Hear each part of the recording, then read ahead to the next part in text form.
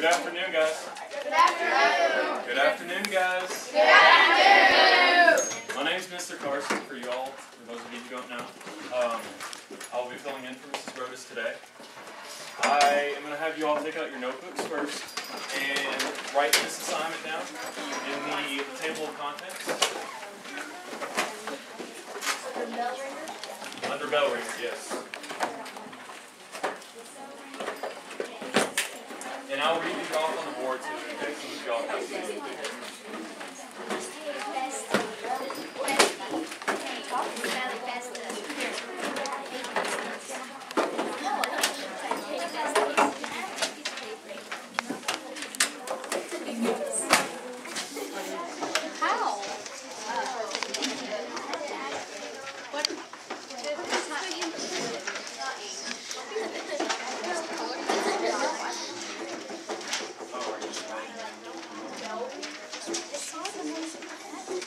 Alright, so you don't have to write these questions now, but the first one says, what comes to mind when you hear the word separation?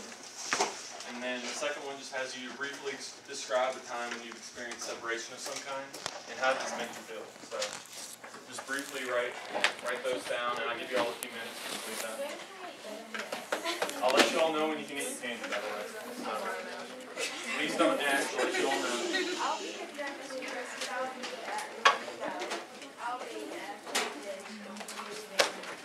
Y'all will eventually, I promise.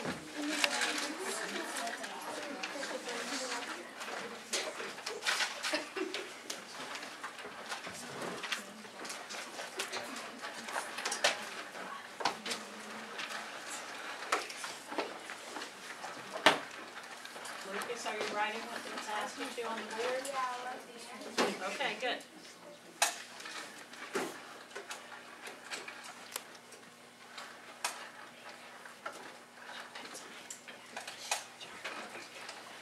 Hold it so it doesn't go around. Pull up there. Put some muscle into it. There we go.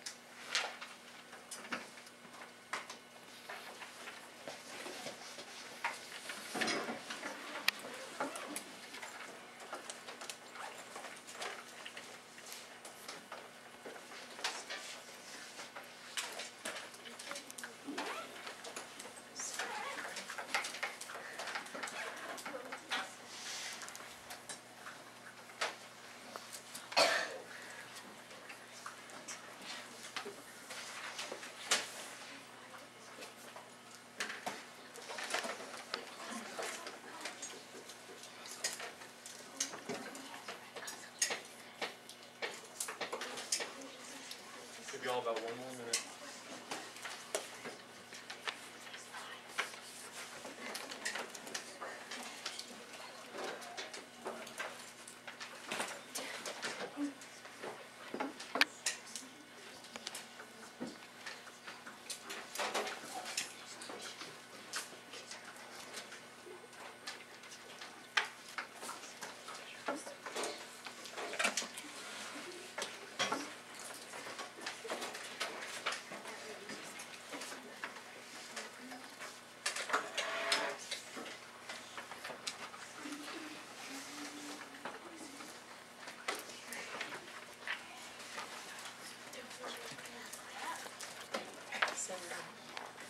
Isabel.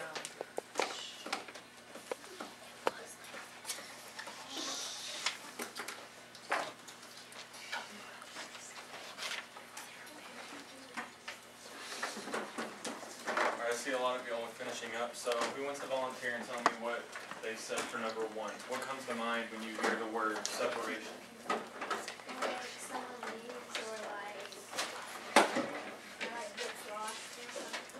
Someone leaves, gets lost, gets left behind. Good.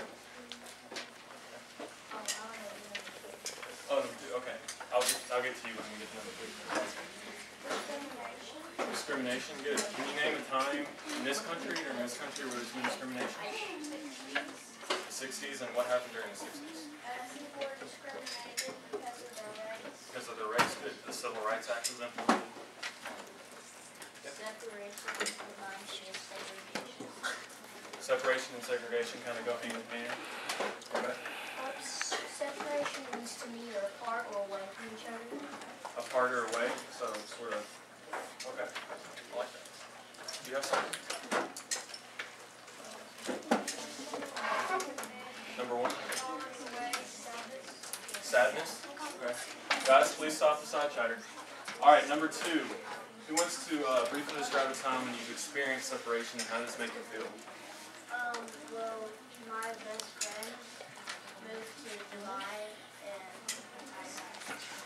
So your best friend moved out of the country and it made you feel really sad. Okay.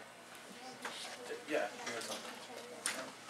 I used to have like a next door neighbor named Spencer, and we were like best friends when we were 5, and we moved to Louisville, and I haven't seen him since. You haven't seen him since then?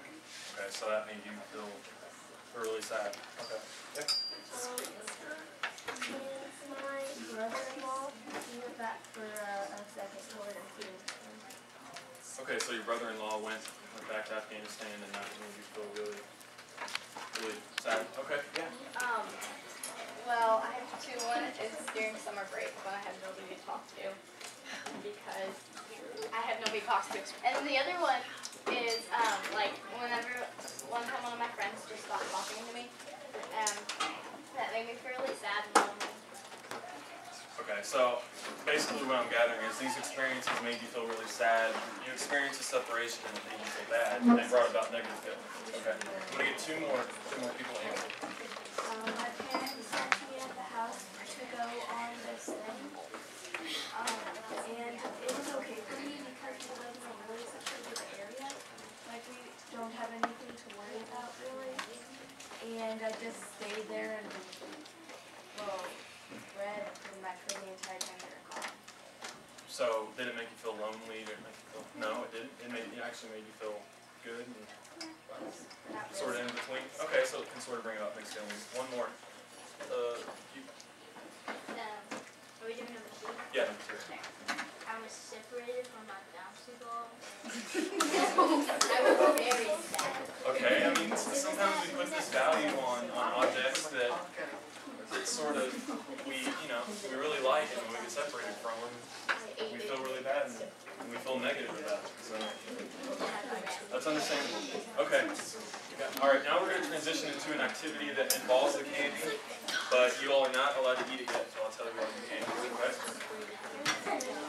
All right, so it's a really simple activity, but when I say, guys, please calm down. You have to hear my instructions. When I say move to a different spot, but you cannot take your candy with you. Leave it at your desk. Take your look, see, You all, yes, you will eventually go back to your spot. Guys, leave your stuff at your desk, including your candy. Okay? Everything. Yes. All right, so move.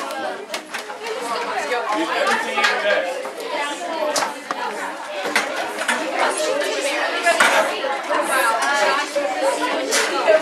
Right here.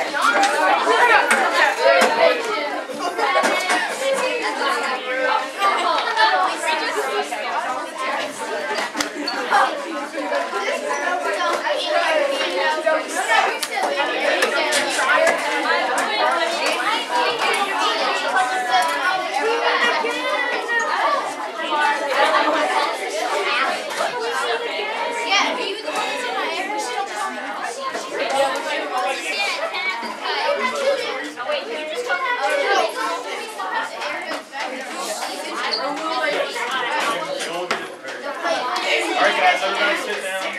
Find a seat, please.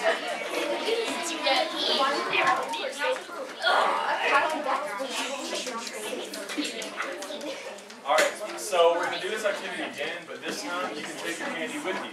But you can't eat it, you can't open it yet. Alright? Y'all will eventually, just not yet. Alright, so move again.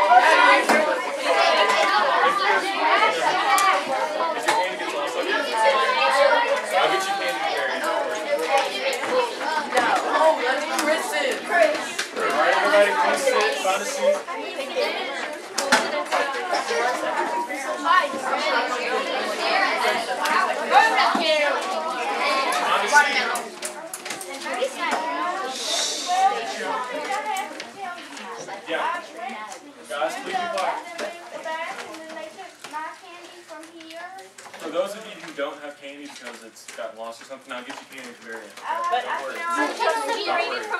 but there shouldn't be anybody in here who has 2 pieces of candy. No one in here should have 2. You shouldn't have 2. If you have 2 pieces of candy, you need to give it up.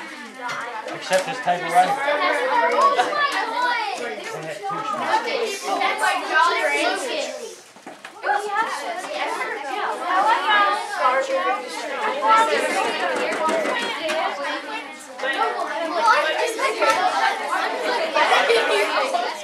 Guys, listen, we're going to do this one more time, but you're going to move back to the seat that you first started out in, okay?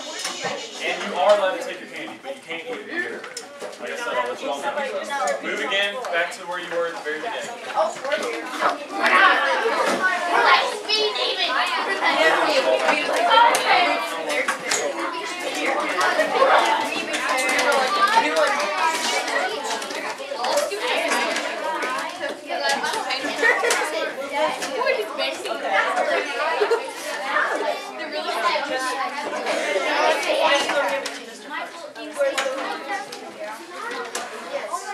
Watermelon.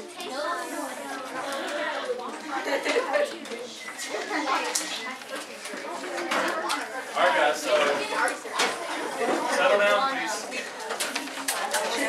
Settle down, you might be able to eat your candy for the end. I'll have to pick it up. Alright, so who wants to raise their hand and tell me how this activity made them feel? What did it make you feel like I believe it? Christopher, it better be up. So it made you feel hopeful. Straight on It answer. sort of made you sad temporarily. Bouncy ball. You get. I was like so sad because like I had to like leave my like candy. It was like I was like so lonely over there. So it was one of the saddest, Yeah, it was loneliest like the experiences of saddest your life. thing I've ever done in my life. Okay, maybe it is.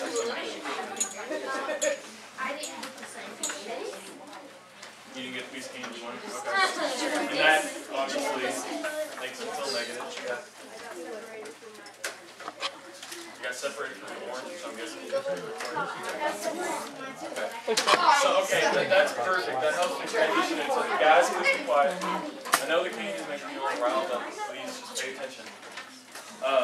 Separation. So that's what we're going to transition into next. Y'all have been talking about India a lot lately, right? Guys, can someone tell me, guys, please be quiet. Can someone tell me who's heard of the word partition and thinks they might know what the word partition means? It's when people get separated over really long distance and they don't have a choice no matter. Like when guy Gentlemen? talking about, like when they were, if they were fighting each other, like families might have gotten killed or displaced, and then it would have taken a really long time to get back together. Okay, so partitioning means to separate for a lengthy amount of time, and it obviously causes bad, negative feelings among people, and it's caused to where the people can't help it. You know, it's reason beyond their control. So I really like that explanation. Let me get one more thought as to what somebody might think the word partition means. I partition my hard drive sometimes. Partition your hard drive? Okay, what do you mean by that? It splits it apart and separates it. Okay, so to separate something is to separate a larger amount of something into smaller sections, smaller parts. Good, good. Okay.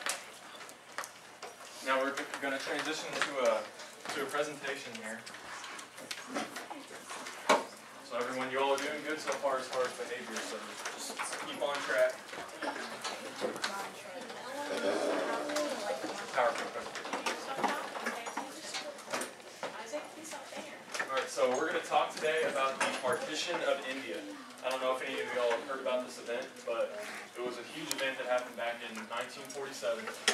It occurred on both August 15th and 15th, but the 15th was when India truly got partitioned, when they got split apart, and it caused a lot of casualties and a lot of negative feelings amongst one another. Can someone tell me what this picture symbolizes, or what this picture is about? People having to go for refuge against something that they can't control. So people having to move from place to place, refugees having to move. Can someone tell me what a refugee is? Somebody affected by war. Somebody affected by war, and so they're forced to move out of particular country or particular place. Good. This is probably a family being forced out of their home, being forced out of where they're so accustomed to living, and they have to travel. They're forced to move somewhere else due to, whether it be persecution or persecution. Can someone find that for me? Besides you two? Someone else? Yeah. Persecution is like when you're being pursued, sort of, or like if Pursued. How so? pursued in a negative way. Negative way. Okay. Do you have something? Okay. Do you have something to add on to that? Kind of like some of them all they're all trying to find him, and they got him a key. Good, good. So Osama bin Laden, the example, they try to find him. All right, I'll get one more. Go. It's kind of like sometimes it's kind of like World War II. The Nazis were trying to get the Jews, and a lot of them had to do a lot of crazy things to avoid the Nazis and get away from the persecution. Some of them went to America, others I think went to like France, and then when France became occupied, they kept on having to move. Good. That's a great example. All right, so we're going to move. Persecution is basically the discrimination on a group of people or among a group of people due to race, religion, certain beliefs that somebody may not agree with. And so persecution is a very negative thing. Alright, so this is the pre-partition map of India. So this was a map of India right before the partition hit. Can someone raise their hand and tell me how this differs from the current map of India? How it's different from the one you all are most familiar with? Yes, I don't know the name, but Austin. Austin? It is separated into different countries. Into two different sort of sections of the country. So Purple. purple and green. Okay, and these colors obviously symbolize something. In the purple, in the purple, the princely states. Can someone tell me what a princely state is? Have you all been learning about principalities and things like that? It's probably like a monarchy. Like they don't have an actual democracy. It's like a monarchy instead of like an actual thing. It's like there's one sort of guy like a who hierarchy. says, yeah, there's one guy who says like you have to do this and this and this and pay me this, and they have no say in anything because. That could be it. What these princely states are, they are basically areas that are governed or ruled by Indian government or Indian authority.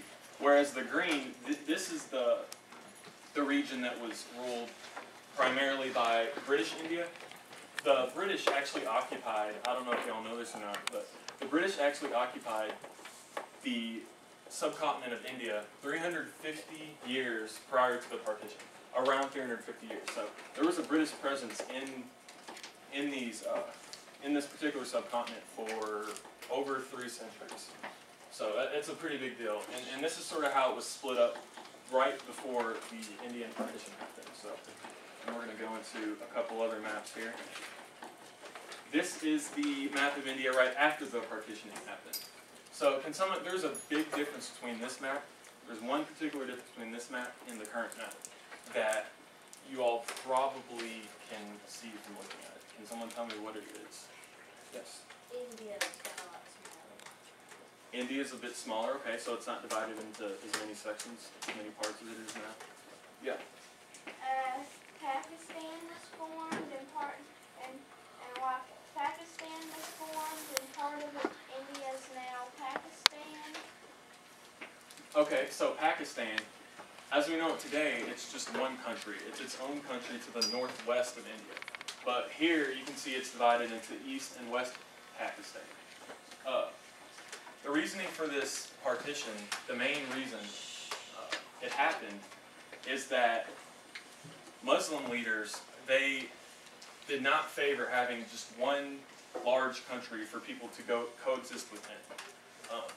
They sort of wanted to split this country up into different sections for people to live in due to religious differences, things of that nature. You all know India. A lot of Indian people are very religious by nature. Can someone tell me what the two main religions are in India today? Hinduism and Buddhism. Hinduism and Buddhism. And which one's more prominent? Hinduism. Good. Whereas back then, during this time, the two main religions here, Buddhism was also one of them, and Muslim. There were a lot of Muslims back then as well. As you can see here, the pie chart down to the left, it sort of separates the people by religion.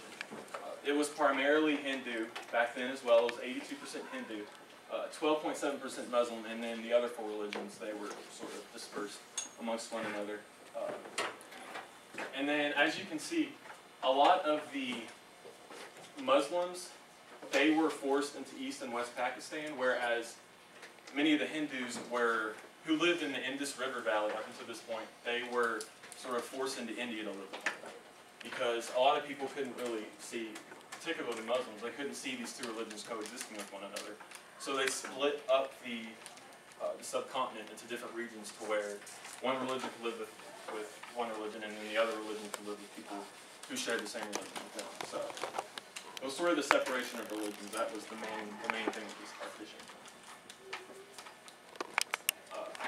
This is a map. This is a present day map of India, which I'm sure a lot of you all are familiar with. Another thing is that I forgot to mention with this slide, as you can see, West Pakistan. Today, West Pakistan is just Pakistan. It's known as what we know as it's just the country of Pakistan. Whereas East Pakistan, it broke off eventually a few decades later and became a country that I'm sure a lot of you all are aware of. Do you all know this country by chance? It's located, obviously it's located to the east of India, so eastern India. Do you know what this country is? Bangladesh. Good. Present day East Pakistan in this map is actually Bangladesh today. Alright, so the casualties. There were obviously a lot of casualties that came from this particular event. There were an estimated 250,000 to somewhere around 1 million people who died due to this catastrophic event that just destroyed India and destroyed their well-being. And as you can see, these are people who have probably passed out of hunger, who have died of hunger, thirst, both, what have you. These conditions were just brutal, just pretty much impossible to live in for some people. And can someone tell me what this picture might be representative of? What these people might be? Yeah. Maybe the old man is dying. The old man might be dying due to malnutrition, lack of water, thirst, things like that. Yeah, so this is most likely a family who has been forced out of their home because of religious differences, because of just things that they believe in. They've been forced out of their home to move somewhere else, move elsewhere. And so, due to lack of water, lack of food, they're obviously in very, very bad shape. And this was the case with a lot of Indian people during this time. This picture's kind of hard to see. Can someone tell me sort of what this picture is, what it's about? What it represents? It's a funeral home. You can kind of see like a person who died in it. I think I can see a person, but I'm not sure. I think it's like either that or a bunch of items from the opposite religion being burned. Burnt. Okay. Apologies. This is actually a picture of, I know it's kind of hard to make out, it's a picture of a car being burnt in the middle of a village or a small city during that time. And these people are all gathered around, and you can just tell it's complete chaos, complete anarchy that's happening here. Can someone tell me what this is representative of? Like, what's going on here? What event's going on here? It's kind of hard. Yeah.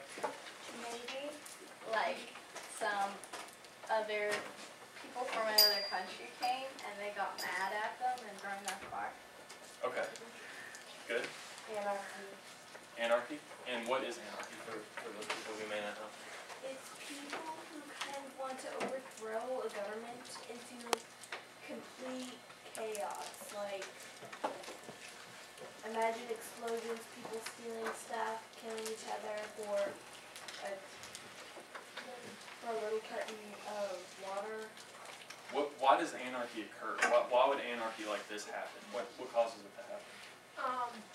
Something that happens, like, something that one person doesn't agree with,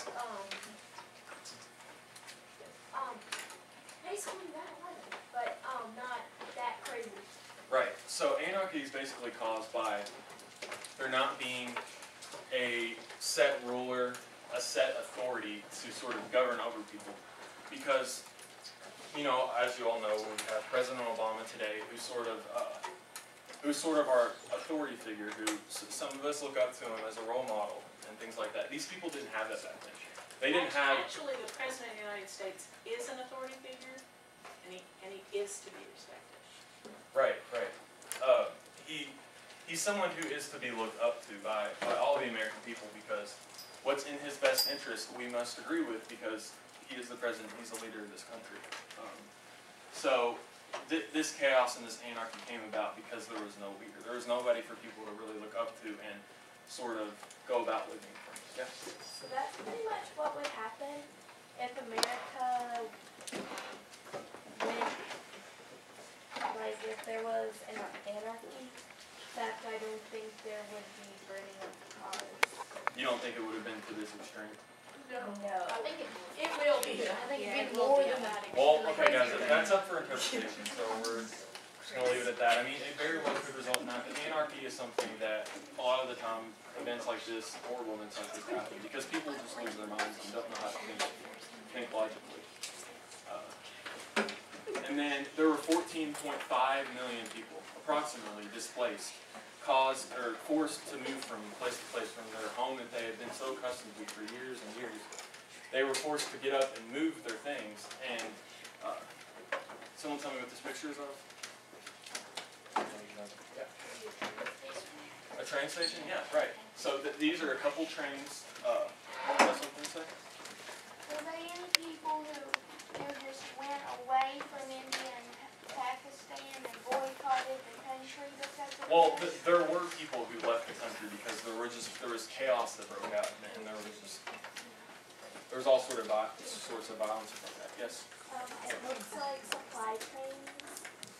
Like, people are trying to get to the place where the train is going, and there isn't any room for them on the train, so they've gone on top, or those are trains going to a place and they've gotten overcrowded, and it looks like people are actually going on to the tops of the trains. Yes, people are on top of the trains, because there were just so many people who were forced to leave their homes, and these people are actually fortunate enough to be able to travel on something and not have to do it on foot, because as you all have seen, sorry, did you have something to say? Okay.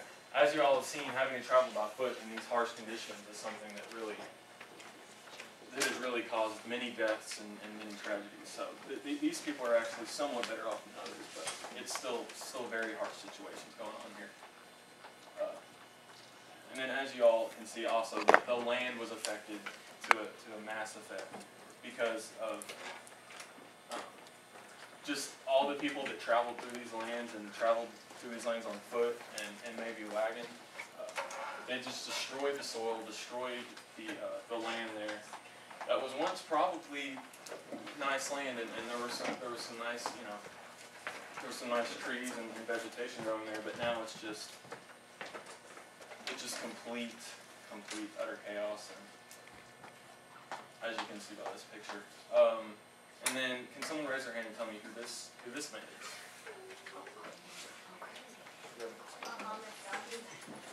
Mahatma Gandhi. Okay. Can someone tell me who Gandhi was? Well, what did he believe in? What did he represent? Is he like, I don't know if this is the right term, but a peace activist? Exactly. He was all about peace. He was all about resolving issues through peace and coming together as one. He was about unity, and he strayed away from separation, from division, because he believed in people coexisting with one another, being able to get along with one another.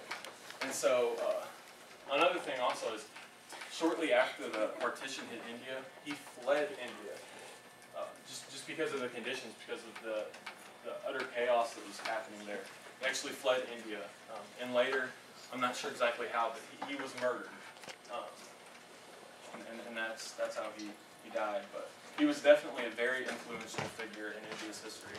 When the country was flourishing, when it was actually doing well for itself, he was there to And he didn't sort of. leave India. Oh, he did not. Yeah, no. Okay. What did y'all think of that presentation? Were there things in it that you all maybe perhaps didn't know before that shocked you? So it made you all very sad, very depressed. It's sort of like it made people do to this partition. Maybe not to the same extent, but y'all. Okay, good. So you're saying that it all happened because two religions decided that they didn't like each other? The main reason is because a lot of Muslim leaders, there were Muslim leaders who didn't believe in really the idea of coexisting with one another in one country, in one just particular landmass. So it was separated into two separate sort of countries, sort of regions. Yeah. They're the same. Muslims in one, Hindus in the other, and then they sort of live together amongst each other for a while. Probably a couple of Muslims or Hindus in the other country. Yeah, there were a few throughout who obviously didn't feel like moving from place to place, but a lot of this was due to force and due to not being able to choose where you can go and where you're allowed to go.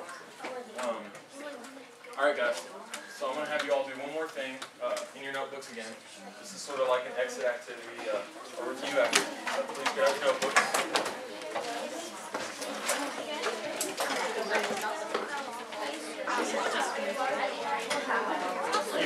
You all not eat your candy yet, but like I said, you all will get to. Just be calm.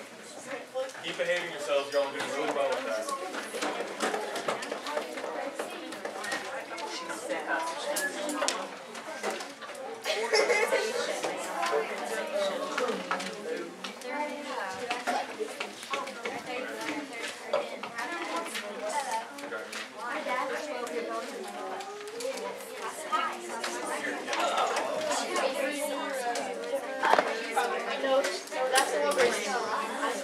Alright guys, listen. Y'all want to get your candy? Listen. Calm down, guys. Alright, so in your notebook, you don't have to write the question. Explain briefly in your words what the word partition means. In your notebook. Write it down and then I'll call on you all to see what you all want to share.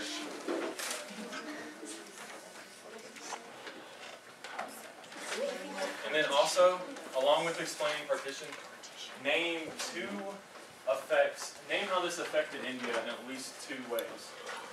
Briefly explain how it affected India in two ways.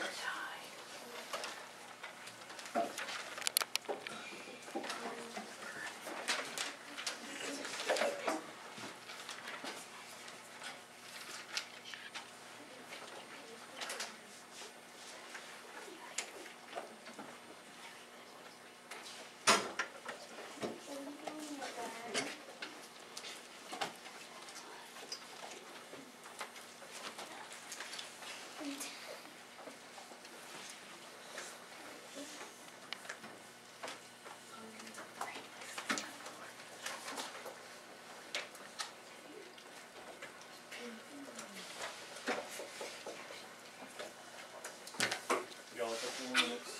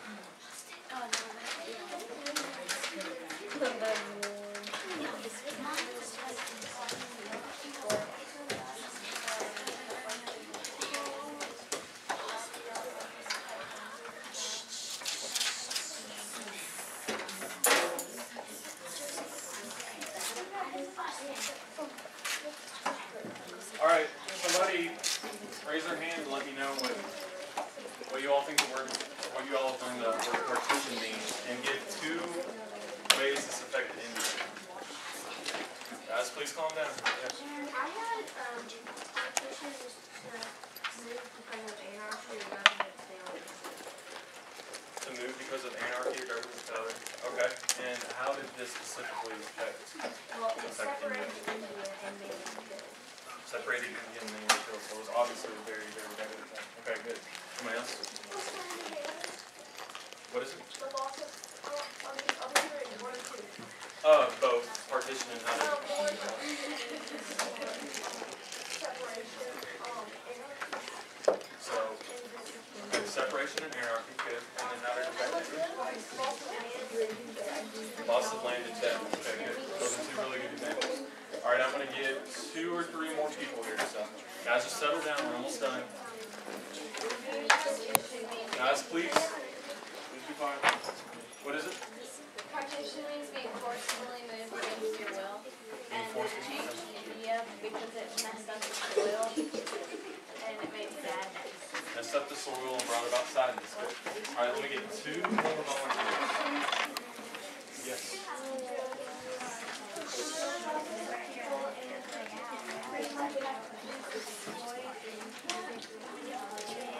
Guys.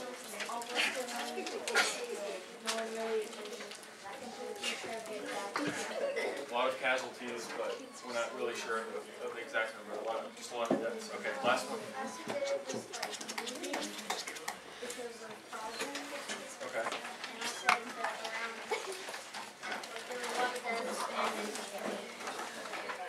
There were a lot of deaths in the area, a lot of the areas in India were good. Alright guys, one last activity and you all will get to eat your candy, so you have to behave. Just settle down, we're almost done. I know it's the last period of the day, settle down. Okay, so out of everything you learned today, what is the one thing that either surprised you all, shocked you all, or just something that you learned from today's lesson? I mean, one thing.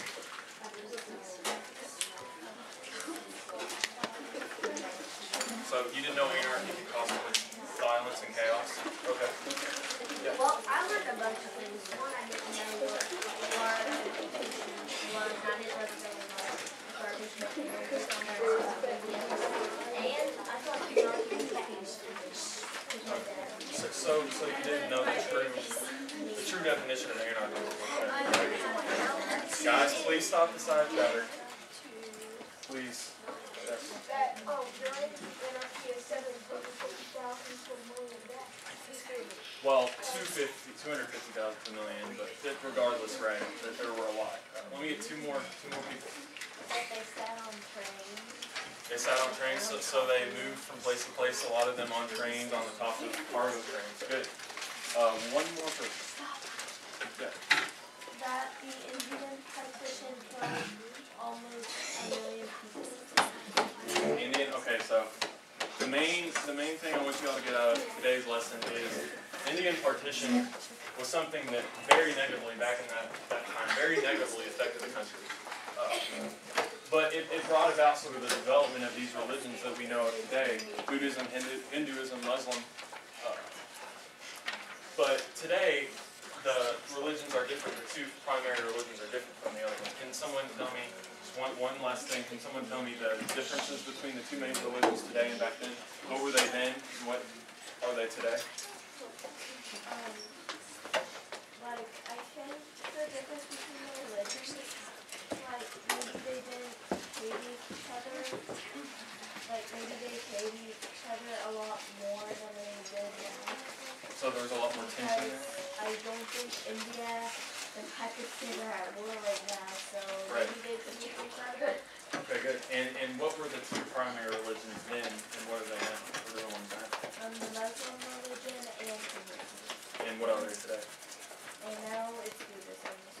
Buddhism and Hinduism, but the country is primarily Hinduism. Good. Alright guys, you all did a really good job today. You behaved yourselves really well. And you all can eat your candy. Good job, guys.